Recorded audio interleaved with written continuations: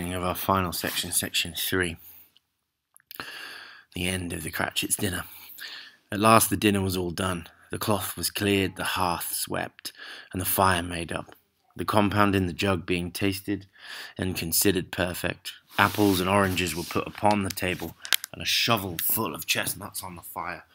Then all the Cratchit family drew round the hearth in what Bob Cratchit called a circle, meaning half of one.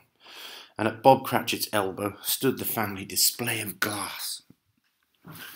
2 tumblers and a custard cup without a handle. These held the hot stuff from the jug, however, as well as golden goblets would have done, and Bob served it out with beaming looks, while the chestnuts on the fire sputtered and crackled noisily. Then Bob proposed. "A Merry Christmas to us all, my dears. God bless us," which all the family re-echoed.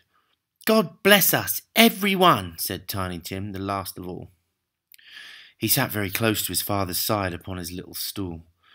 Bob held his withered little hand in his as if he loved the child and wished to keep him by his side, and dreaded that he might be taken from him. "Spirit," said Scrooge, with an interest he had never felt before, "tell me if Tiny Tim will live." "I see a vacant seat," replied the ghost, "in the poor chimney corner, and a crutch without an owner, carefully preserved. If these shadows remain unaltered by the future, the child will die." "No, no," said Scrooge. "Oh, no kind spirit, say he will be spared." "If these shadows remain unaltered by the future, none other of my race," returned the ghost, "will find him here. What then? If he be like to die, he had better do it and decrease the surplus population."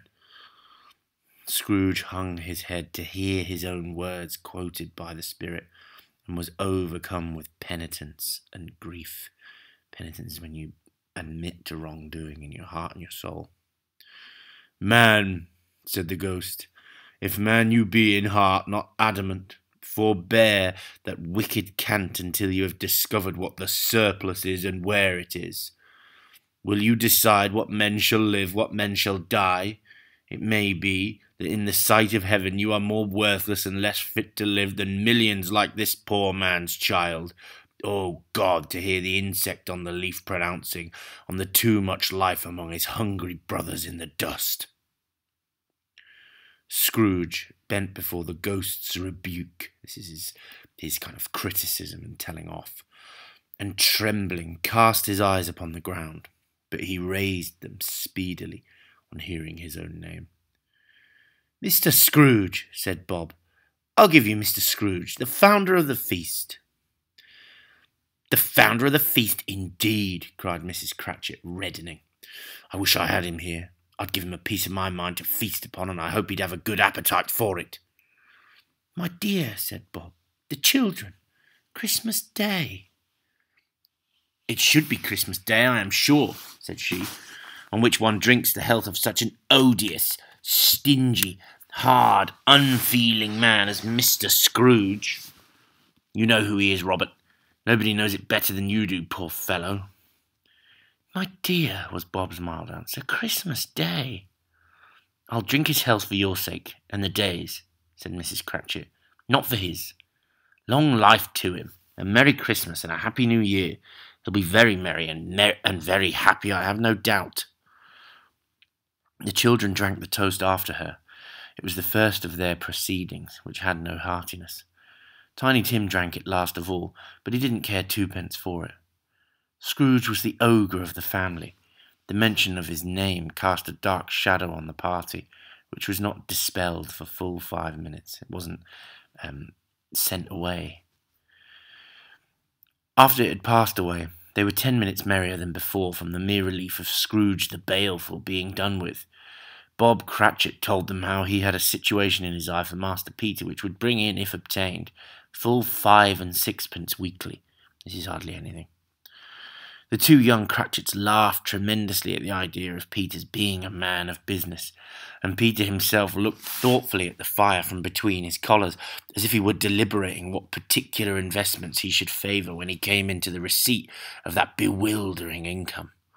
Martha, who was a poor apprentice at a milliner's, then told them what kind of work she had to do, and how many hours she worked at a stretch, and how she meant to lie abed tomorrow morning for a good long rest, tomorrow being a holiday she passed at home.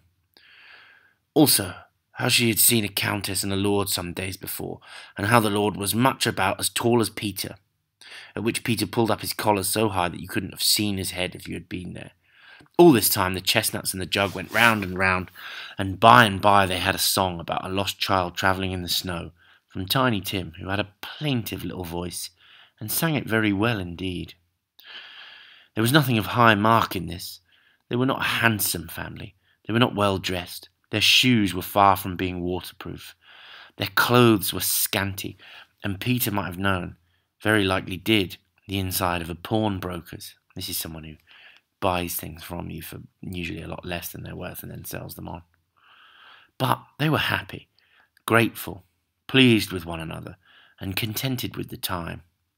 And when they faded and looked happier yet in the bright sprinklings of the spirit's torch at parting, Scrooge had his eye upon them, and especially on Tiny Tim, until the last.